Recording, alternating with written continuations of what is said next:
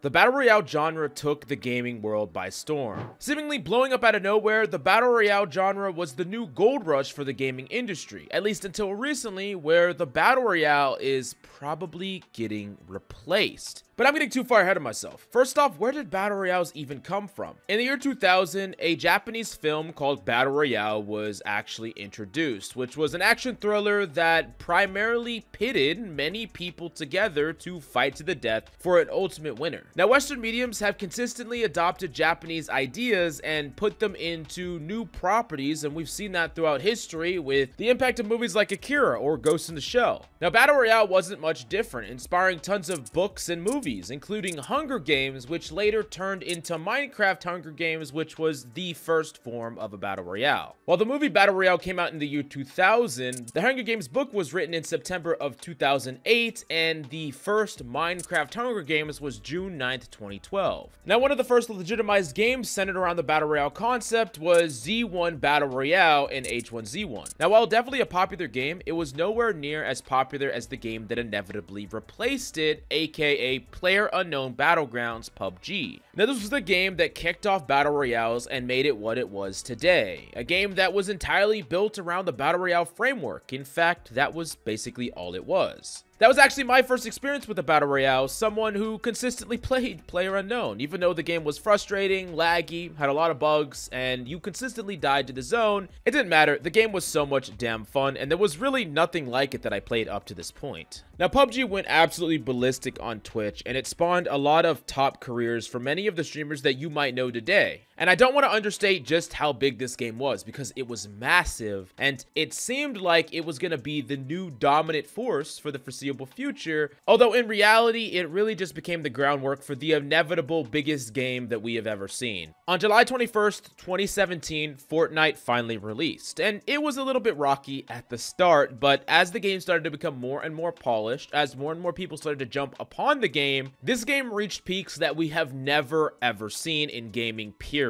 This was a tide that was so huge that it basically eclipsed everything we've ever seen before, and Fortnite blew up careers in streaming, it blew up players, it created entire businesses, and Fortnite really just became the biggest game that we've ever seen, bringing everyone into the fold. Because Fortnite was the perfect catalyst for the Battle Royale genre, and because of the age-appropriate nature of the game, everyone could play it, and it basically brought young and old. It had pretty much something for everyone, and because of how simple the game was, it was also much easier to transition to other platforms as well, and eventually it ended up on every platform that you could possibly think of. And so Fortnite took the world by storm, dominated everything, became a massive esport with pros like Booga winning millions of dollars, and as someone who used to play Fortnite a lot, especially back in the early days of Fortnite, I think that regardless of how you feel about the game now, I think there was at one point a time when you had a blast playing Fortnite. I think every gamer has had at least some moment in history where Fortnite was the funnest thing that you could play, period, and you were a bit addicted to the game. Now, all good things must come to an end, or not really an end, but Fortnite has been on the steady decline. Sure, the game has been constantly changing, but with changes come people being dissatisfied with those changes, and the direction of where Fortnite should go is definitely up for debate. A lot of people want it to be more competitive, some people want it to be more tailored to the casual audience, and some people want it to morph and change into something entirely different, which we've seen to an extent with a lot of the additions to Fortnite. Now, the wave that Fortnite created definitely started a gold rush of sorts, especially because everyone wanted to get into that slice of the pie, especially with people leaving Fortnite. They wanted to offer different options, and we saw an explosion of a lot of Battle Royale concepts, most of which not working at all. In fact, the vast majority of them didn't work at all. All of them were flashes in the pan, trying to obviously cash in on the concept without really nailing the formula. And I think that really the only games that actually hit the formula somewhat okay was Call of Duty's Warzone, nailing it fairly well, and Apex Legends. These are the two games that I think actually nailed the formula, at least to an extent. And regardless of how you personally feel about these games, these are definitely success stories, and they utilized the battle royale genre to make a game that people actually enjoyed, bought stuff for, and liked. But outside of those established titles, these games kind of fizzled out, and the battle royale genre right now is in a state of staleness and lack of innovation. Now, perhaps some studios are working behind the scenes trying to develop an amazing battle royale, but I think that a lot of studios are actually deciding to transition away from battle royales. The battle royale genre came and went, but there are further modifications that can be done to the battle royale formula that could turn it into something with much more depth, replayability, and honestly, maybe even a higher peak than Fortnite. And while battle royales aren't dead in the water, the new battle royale replacement, at least for developers and the future of games, is probably here, and that's the extraction shooter genre. Now, first off, you might not even know what an extraction shooter is, but let me name a couple that you might know. The Division 1 survival mode, Tarkov, The Hunt Showdown, Dark and Darker, Frontier, a combination of PvPvE, so player versus artificial enemy, and a combination of exploring, looting, trying to survive and extract, or fight somewhere in the middle, where players get dropped into a map and they have to go complete objectives, look for loot, explore the area, and a lot of the time they would intersect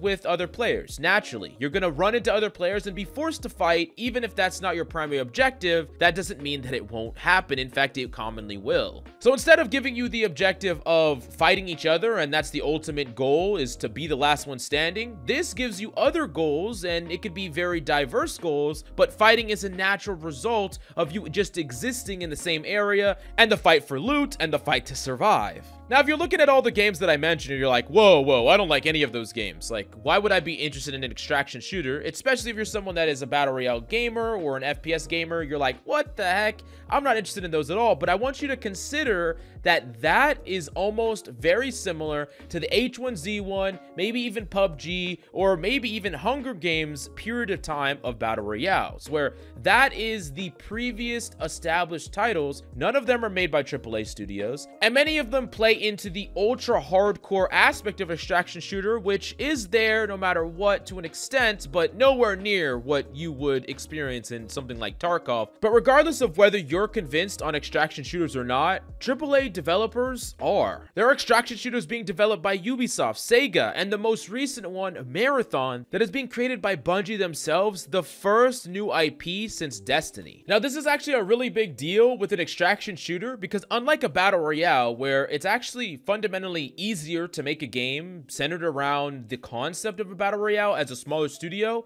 an extraction shooter almost needs the big AAA budget for a lot of reasons. And the biggest one is the concept of AI, or artificial intelligence, within these games. Remember, it's PvPvE. E is a big part of that, which is enemy generated characters that basically fight back. There are things on the map, there are obstructions that you have to fight that are not just players. And the reality of it is, in a lot of these other extraction shooter games that exist right now, like Tarkov for instance, the scavs are a bit brainless. Most of the time, these smaller studios don't have access to complex AI, and their only way to make enemies harder is just to turn up the aimbot, which is not a very intuitive or engaging way to actually make enemies real obstacles in a game. They should feel real. They should feel part of the world and the environment. If a big concept in extraction shooters is the exploration and the search for loot, you have to feel like you're on an adventure, and you have to feel that you're going through the jungle or traveling an alien world, and you're meeting real enemies that live there, real things, real parts of the environment. And if your AI is bad, it doesn't feel immersive. So the fact that AI is not only improving at a rapid rate in the real world, a bit scary but true, and AAA developers have access to the money needed to improve AI, this is a big deal for extraction shooters, much more than it was with battle royales. And we even see that still 2 out of the 3 battle royales that succeed today are still made by big budget studios. I think another aspect that AAA can bring, and one of the biggest reasons that people have been avoidant of extraction shooters up to this point, is the polish. And really, extraction shooters are like some of the least polished games that you could imagine. They have problems with looting, there's problems with bugs, there's problems with pretty much anything you could think of, it's there. I mean, I'm someone who has consistently played Frontier, Tarkov, and many of the other extraction shooters, and none of them feel very mainstream at all. A lot of them are hard to assess. They have huge learning curves, and I think really it comes down to the fact that these games require a ton of work. Like, there's so much depth in a game when you add extra maps, when you add all this customizable loot, when you add the ability to run into real players and enemies. There's so much to make, and there's so much to design, and there's so much to bug test and bug fix that a small studio is going to have a very, very hard time making a polished extraction shooter. They can either never expand the game ever and just focus on keep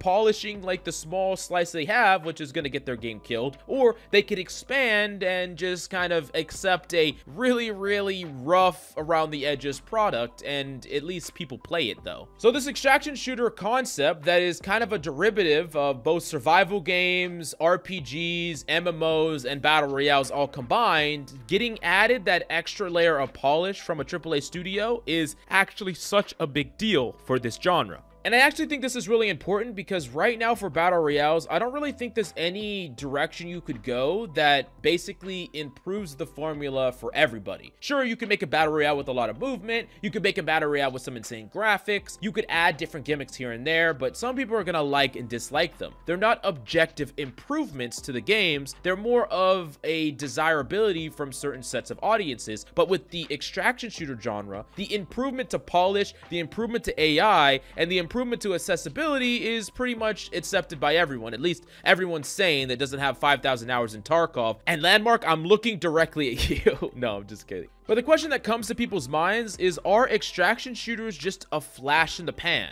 Is it going to be something that comes and goes, or is it something that's here to stay? And I think where extraction shooters really win big is the sky's the limit for what you could do in a shooter like this. The replayability is insane. Imagine exploring a full diverse world with environmental things, animals, the lifelike nature of what you would find actually adventuring, and there's loot and there's goodies, but there's also that unpredictable nature of real people, scary enemies that actually are smart and act like they are part of the environment. This creates a infinite replayability where the map could be so broad and diverse and wide that the sky's the limit for this genre, and I think it's only a matter of time until it becomes the new crowd favorite in replacing battle royales.